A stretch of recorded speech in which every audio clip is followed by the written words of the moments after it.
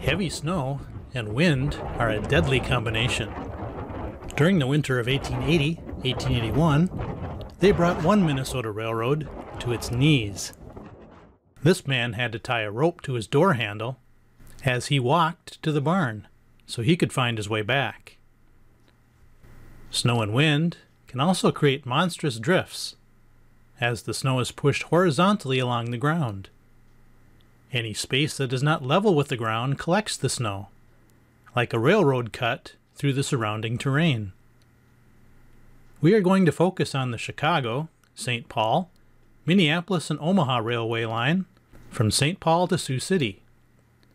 Like other railroads, this line had gone through several ownership changes over the years. Obviously, the four cities in the railroad's name were the major destination points. But again, we are going to narrow our focus to the stretch between St. Paul, Minnesota and Sioux City, Iowa. To help finance its construction, the railroad was given millions of acres of land along its track to sell to farmers and ranchers. Any bad press it received could affect its ability to sell this land. Most of this railroad land was in southern Minnesota, but a portion was in northwest Iowa. The segment from St. Paul to Mankato followed the Minnesota River, so it was protected from the wind. However, it was still susceptible to heavy snow. The elevation generally ranged from 800 to 1100 feet. You can see more red colors on the topographical map from St. James to Sioux City, which correspond to elevations from 1100 to 1600 feet.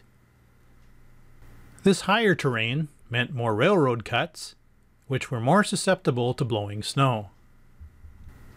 During the winter of 1880-1881, Thomas Gear was in charge of the St. Paul to St. James section, and John F. Lincoln was in charge of the Sioux City to St. James section. In October 1880, wheat was still king in Minnesota, and the fall harvest was underway. Then came a great storm from the 15th to the 17th, which interrupted the harvest and life in general. A northbound train got stuck in the snow near Sheldon, Iowa, where it remained for 36 hours. There was likely nothing to eat for the passengers, except what was brought along on the cars. The conductor recalled that even with the snow and cold, the flies inside the cars were still thick enough that they couldn't sleep. Updates along the line were unavailable, as telegraph lines were downed, and the mail could not get through. The Nobles County Fair in Worthington was ended prematurely due to the weather. Ducks and geese migrated southward, heavily laden with snow. One goose dropped onto the street in Windham, where it was picked up alive. By October 18th, the railroad had reopened from St. Paul to St. James, but remained closed beyond. The next day, the snowbound Sheldon train reached Sioux Falls Junction, where it derailed. The passengers were taken by sleigh to Worthington. Around 6 p.m., the derailed train finally arrived in Worthington, and around 10 p.m., the entire line reopened. The storm knocked down so many telegraph poles that the company decided to rebuild the entire line with 30-foot tall poles set 5 feet into the ground. It was said that the railroad had not been blockaded for over 2 days by snow for 6 years. It took longer than anticipated to clear the tracks because the snowplows had not been readied yet for winter. The railroad was blocked for a total of 4 days from this early season blizzard. Turning to November, another storm hit on the 10th and 11th. This resulted in delays, mainly between Madelia and Worthington. Wood and coal were scarce along the line. The railroad claimed it did not have enough rail cars to meet the demand. Farmers were still trying to finish the fall harvest, so they had not been hauling much wood. There was only 1 day of blockage during the month of November 1880. Then, in December, there was a 3-day storm from the 4th to the 6th. Most of the closure areas were between St. James and Sioux City. On the 5th, a burning railroad car was discovered along the riverfront in St. Paul. Before it was put out, the fire spread to 2 other cars and briefly threatened the freight depot. On the 10th, a horse team in Mankato became frightened and ran in front of a locomotive. Both horses were injured, and the sled was smashed to pieces.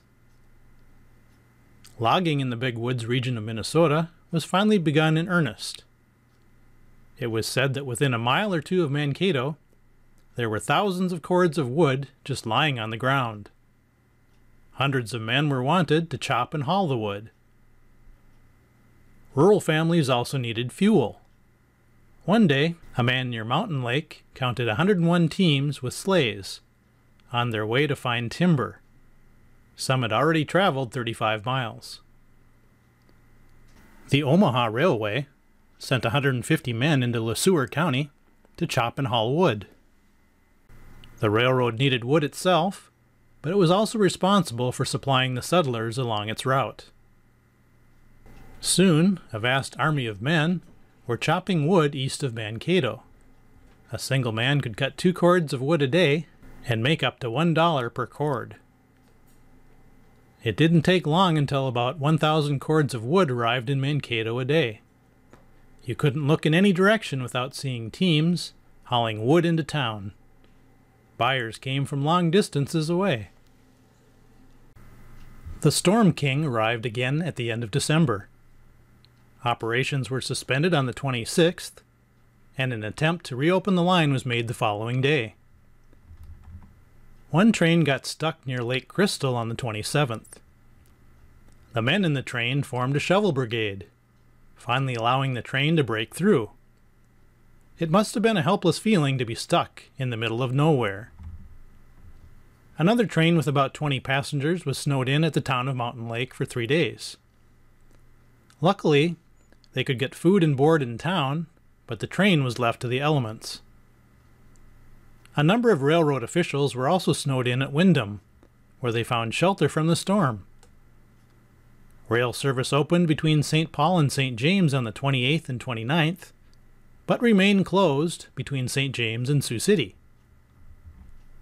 Superintendent Gear's shoveling crew got stuck west of St. James on the 29th, but by the 30th, trains were running on time again. The passenger trains had to push through small drifts occasionally.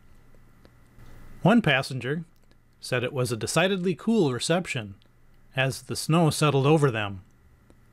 They also felt a little nervous, not knowing if they were still on the track or not. There were 6 more days of closures along the Omaha line in December, bringing the total up to 11 for the winter. On January 7th, a freight train broke through a bridge near Bigelow, Minnesota, knocking several cattle cars into the ditch. This accident briefly closed the railroad line. Back-to-back storms from the 12th to 15th resulted in more problems for the railroad. To avoid stranding passengers, all trains pulled into the nearest station and stopped. It took until January 17th for the track to be cleared again. Several days later, another 3-day storm struck southwestern Minnesota. One train pulled into Windham on the 20th and stopped. The train from St. Paul reached Mankato and could get no further. 3 men who were snowed in at Jackson hired a team to take them to Windham, where they found the trains weren't moving there either. On January 24th, the road reopened again. This was followed by another event on the 26th that resulted in another closure. Basically, the railroad was blocked at Mankato. Newspaper editors stated that there'd never been a winter with so many shutdowns. Drifting even occurred in the wooded areas between St. Paul and Mankato. The rail line was cleared of snow on January 27th. Hundreds of backlogged rail cars waited to be distributed along the line. Newspapers encouraged anyone who was unemployed to shovel snow for the railroads, where they could make 30 cents per hour. A heavy snowstorm struck on January 30th and 31st, shutting down the railroad again. Most of the impacts were felt southwest of Lake Crystal. The snow-filled railroad cuts were getting quite deep, and were only about the width of the rail cars. After each event, more snow was piled up along the top edges, essentially making an even deeper cut. If a person was in a cut when a locomotive came along, the results could be deadly. In January 1881, there were 12 more days the rail line was closed, bringing the winter total up to 23. As the railroad began running again on February 1st, one train made it into Windham. The newspapers in St. Paul were clamoring about an egg famine, as the price in town had skyrocketed to 65 cents per dozen. On February 2nd and 3rd, the region was visited by another snowstorm.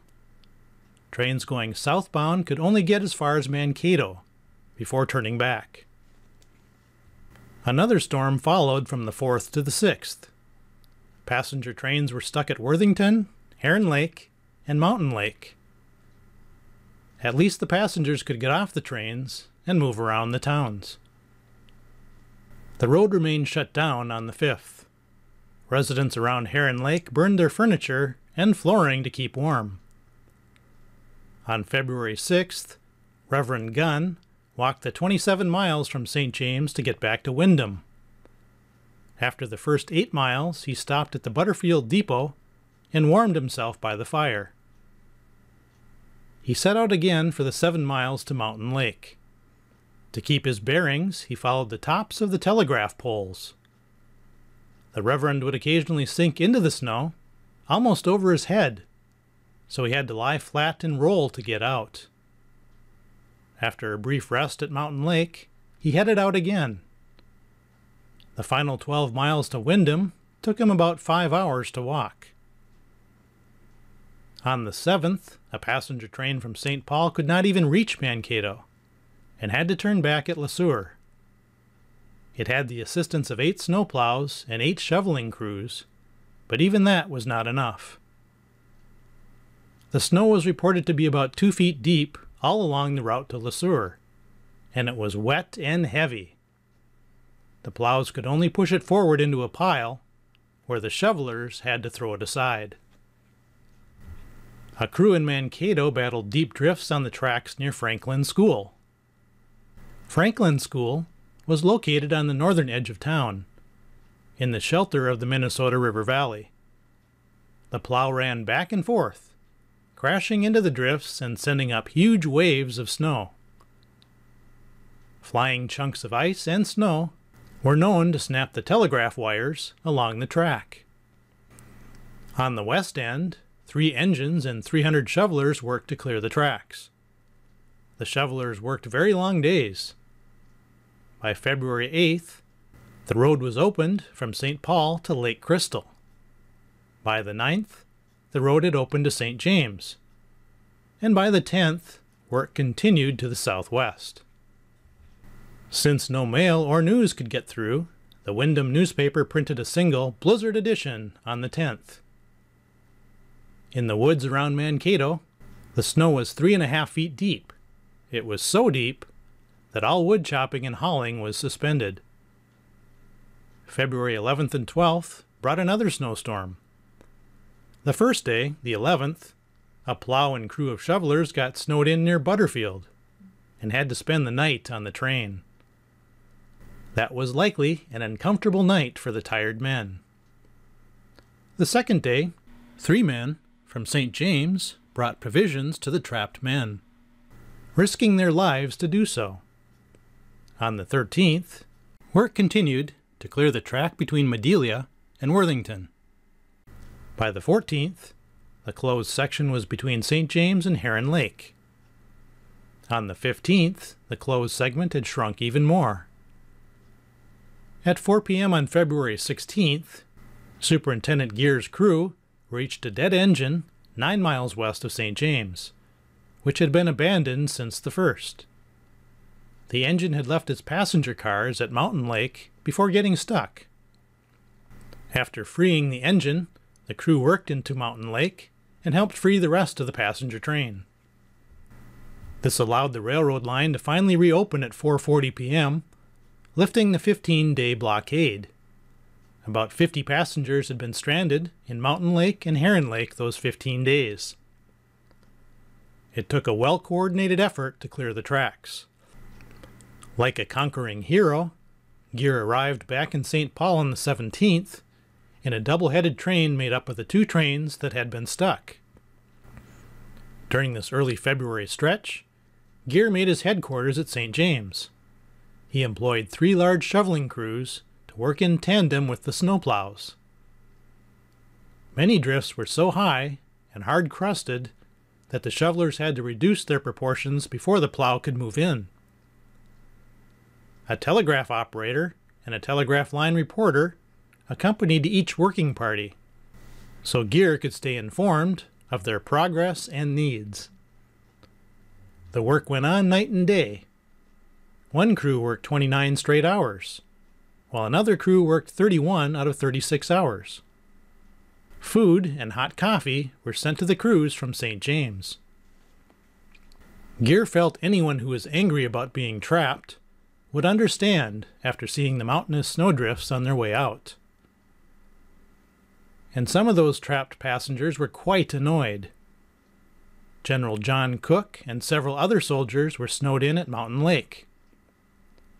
They held a meeting and sent a blistering attack on the railroad to the St. Paul Pioneer Press. Locals said these men should be hauled out of town and left in a snowbank. Another trapped passenger was so angry, he swore at every railroad employee he saw. However, his attitude changed after seeing the energetic shoveling crews. When he was on the train heading home again, he said he could hug any train man, even a homely Norwegian, who had laughed at him when he got hit by a flying chunk of snow. The railroads didn't like the bad press they were receiving. One official bought the negatives of a plow at work along his line, so the photographer couldn't sell reproductions. That cost him a lot of money, though. With the line open, hundreds of freight cars were sent toward their destinations. The train that had been snowed in at Mountain Lake contained a large amount of silver, so it had been closely guarded. One of the hotels ran out of wood, so the landlord tore down his fences to cook his meals, allowing the fire to go out in between. The occupants survived on bread, salt pork, and beans. Unrelenting snow and windstorms continued from the 19th through 24th, and the 25th and 26th. Somewhat surprising, there was also a fuel famine in Minneapolis. General Manager Charles F. Hatch ordered that wood from Minneapolis should have preference over all other freight. Even a relatively large city was hurting for wood and coal. To keep the tracks clear, Superintendent Geer tried a new plan. He had a plow and crew of shovelers make 2 runs a day between Mankato and St. James, trying to stay ahead of the snow. After only being open 2 days, the line was shut down again on February 19th by blowing snow. Rain also fell at times, icing over the huge drifts and making the plows ineffective. This required more manual labor to help the plows. The crews progressed to Lake Crystal on the 22nd, then to St. James on the 23rd, before having to start all over again in Lake Crystal. A member of the Minnesota legislature from St. James walked to Lake Crystal in order to catch a train for St. Paul. 13 travelers stuck at St. James hired a team and sleigh to bring them to Mankato. They were so happy to finally arrive, they burst out in song. By the end of February, the railroad had only been reopened to St. James. For most of the month, there had barely been 6 hours without a drifting breeze along the line. To understand the frustrations of the passengers, a Minneapolis resident traveled to Sibley, Iowa, where he got stuck by a storm. He waited all day for a train that didn't come. On the 21st, he boarded a train of shovelers and assisted them to Worthington, where he was stuck again. On the 23rd, he boarded another train of shovelers and assisted them to Heron Lake. At these stops, fuel was scarce, and there was not much food. Some people were surviving on bad coffee and bread. He and 5 other railroad men set out on the morning of the 24th on foot, reaching Windham for lunch and Mountain Lake by early evening. The next day, most of the group set out again, but they quickly encountered a blizzard. They managed to reach St. James that afternoon, more dead than alive. The Minneapolis man hired a team to take him to Madelia and a sleigh to get him to Mankato. At Mankato, he could finally catch a train back to St. Paul. The man said that between Mountain Lake and St. James, there was not a fence, house, tree, or shrub to see as a reference. They could only follow the telegraph poles along the line. He said they walked on top of snowdrifts that were 20 feet high, not falling through because they were iced over. They wrapped their boots with flour sacks for added warmth. Most towns had a kerosene shortage. Residents who ran out were left in the dark.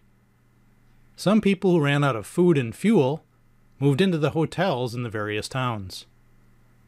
The month of February only had 3 days with an open railroad line, bringing the total number of closures for the winter to 48 days.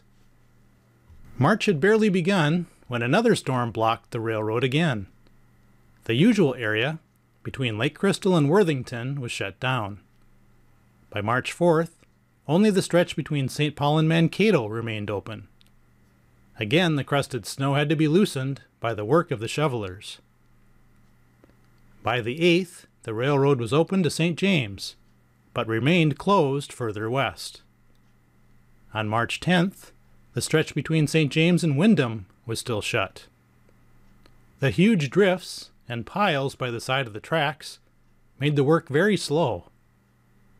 On March 10th, an engine and 4 cars were thrown from the track near Shakopee, after a saboteur put a piece of rail across the track. This delayed traffic along the line for a different reason. Exactly a week later, another 3-day storm hit southwestern Minnesota. Tragedy occurred near Mankato on the 12th, when a young woman was overtaken and killed by a train in one of the snow cuts. There was really nowhere to go in that situation. It was just a dangerous area to walk. On March 13th, a 20-foot-high snowdrift, 400 feet long, had to be cleared off the track. To get a perspective, a football field is 360 feet long. A goalpost is 35 feet high, so the drift would have been over halfway up the post. Between Madelia and St. James, the railroad had to remove 4 to 11 feet of snow the entire distance, as if it had been a solid cut 11 miles long. Can you imagine having to remove this much snow for 11 miles? By the 14th, the railroad continued to battle the deep snow between St. James and Hospers. In Worthington, the newspaper editor had to tunnel out of his office after a large drift covered his front door. It was still hard to catch a break, with another system in mid-March adding to the struggle. On the 16th, the work of clearing the railroad continued between St. James and Alton. Near Alton, the work was slow because ice was found at the bottom of every snow cut. This would have been really slow, tedious work. Like clockwork, another 3-day storm raged from March 19th to 21st. A snowplow and group of shovelers that had left St. James on the 20th had only progressed 2 miles when the wind came up. They had to stop, turn around, and shovel their way back to St. James for the night. By the 21st, the road remained closed from Madelia to Sioux City. It was hard for the railroad to keep their shovelers. Most didn't think the work would continue day after day, and it was physically demanding work. Tragedy struck again on March 21st, when a train overtook a group of 8 men on a handcar in another snow cut near Mankato. Most of the men leapt to safety, except one, who was paralyzed with fear. This man was killed by the collision. On March 23rd, there were 3 stretches of railroad line that were still closed. At St. James, the telegraph operator watched the progress of the work through a spyglass from the hotel roof. The railroad opened to St. James the next day. Once the road had reopened, the cut east of St. James was surveyed and found to be about 3,000 feet in length and 24.5 feet in depth. In the warm season, the railroad grade in this spot was only 1.5 feet lower than the surrounding terrain. In late March 1881, after being shoveled out numerous times, it had grown to 24.5 feet deep. To visualize that, this is an example of what a passing engine might have looked like during the warm season. With 24.5 feet of snow on the ground, the engine would not have been visible from the side. Can you imagine the labor it would have taken to use a pick to loosen the snow, and then having to throw the snow up 24.5 feet to the top?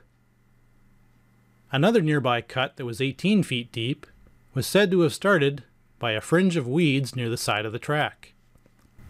By March 28th, there were still a few sections of track that needed to be cleared. The following day, a little more progress was made.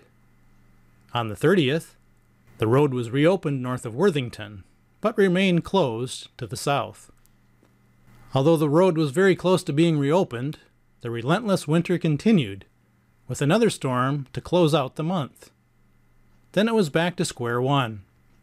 The only section open on the 31st was from St. Paul to Mankato. Trains were stalled along the line again.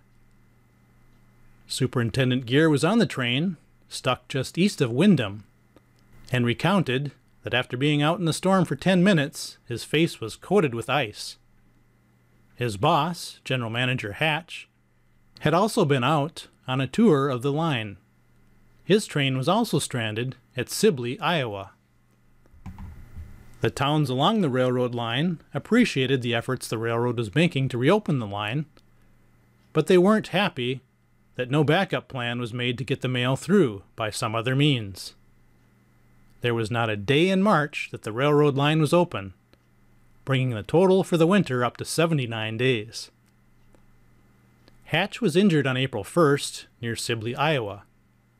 Crews were still working in that area to clear several segments of the railroad. Hatch was on a handcar with several other railroad officials in between Worthington and Sibley when he fell off the car. He was not run over, but suffered significant injuries. On April 3rd, another blizzard occurred along the railroad line. By the 5th, there were still several small segments closed.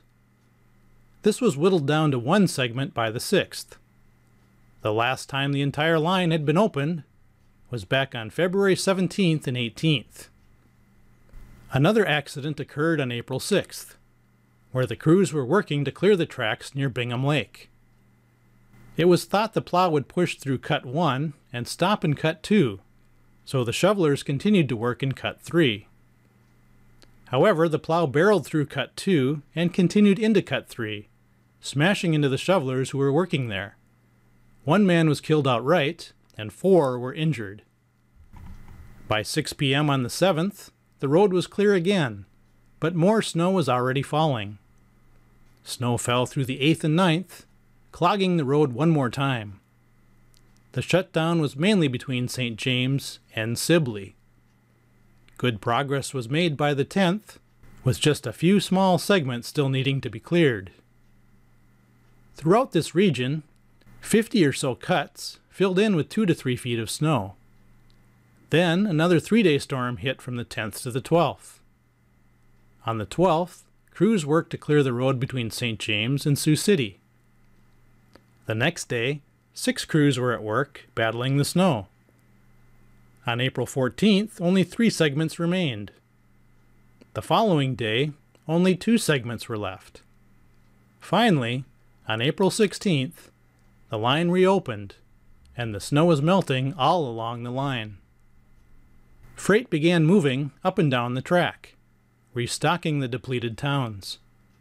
Only 2 days later, a new issue began to pop up due to the warm weather.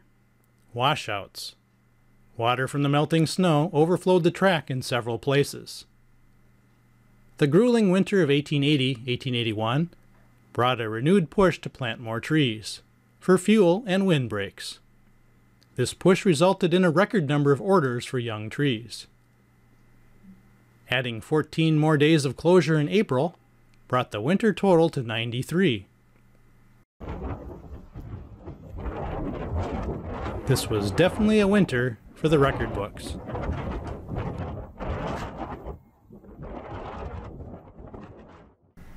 That concludes the video. Make sure to check out my other YouTube videos and my primary website at mnbricks.com.